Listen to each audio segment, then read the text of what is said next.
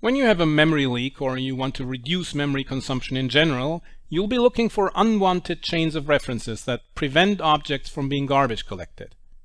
In my previous video on finding memory leaks, I have shown how this works in JProfiler. Let's say we find it suspicious that there are so many of these pseudo-class state objects in this JavaFX application. We select the row in the classes view of the heap walker and create a new object set for these instances. By default, the heap walker wants to send us to the outgoing references view, but we go to the incoming references view instead. Then we select a single object and use the show path to GC root action to find a chain of strong references from a garbage collector root. The problem is that we have just inspected a single instance when there are in fact many instances, in this case more than 2,000. What if the reference chains for these other objects are totally different?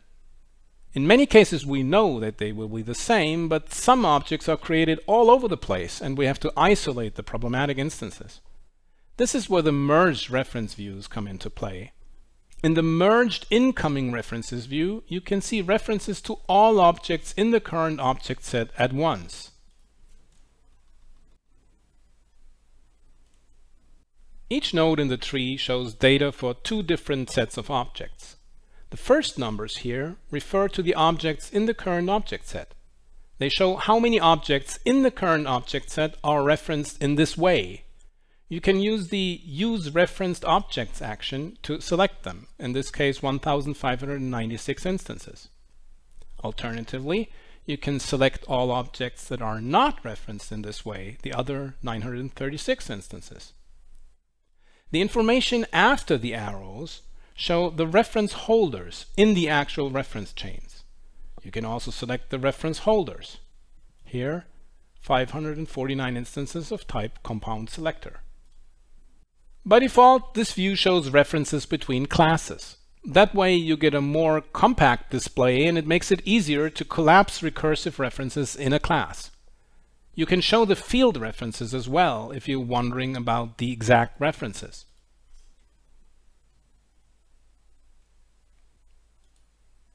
The reference holders can be from multiple subclasses because the field can be in a common superclass. Here we have a field in the class unmodifiable collection, and when we select the reference holders, we see that the actual instances are from a subclass of unmodifiable collection.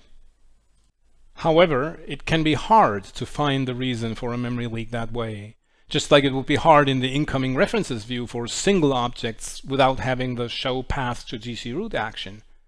The paths that I have opened here show a recursive reference structure, and so it's useless for this purpose.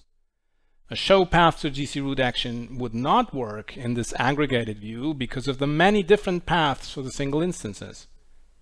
What is needed is a different view, and that is the merged dominating references view. Each node in the merged dominating references tree is such that if all the reference holders in it were removed from the heap, the associated referenced objects in the current object set would be removed as well. For example, if you remove these 549 instances of type compound selector, all associated 1,596 instances of type pseudoclass state, or 63% of the current object set, will be removed as well. One thing that is important about this view is that the references may be transitive. For example, the compound selector here is not referenced directly by GC roots, but by transitive reference for multiple chains. That's why there are no further dominating object sets below it. Let's check a single compound selector to see what that means.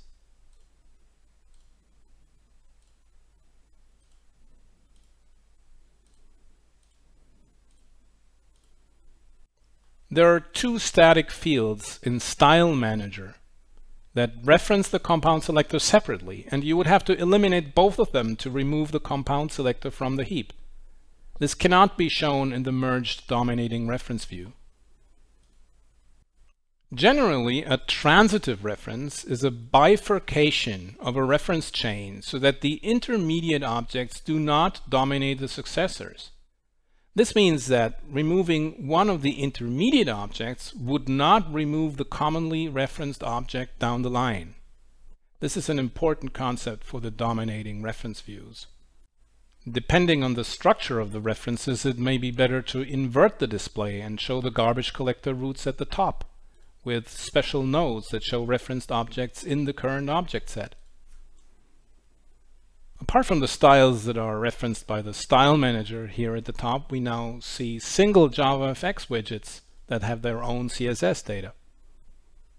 The main thing to take away from this screencast is that the Merge Dominating References view is the perfect tool for finding out why objects are not garbage collected when objects are not all referenced in the same way.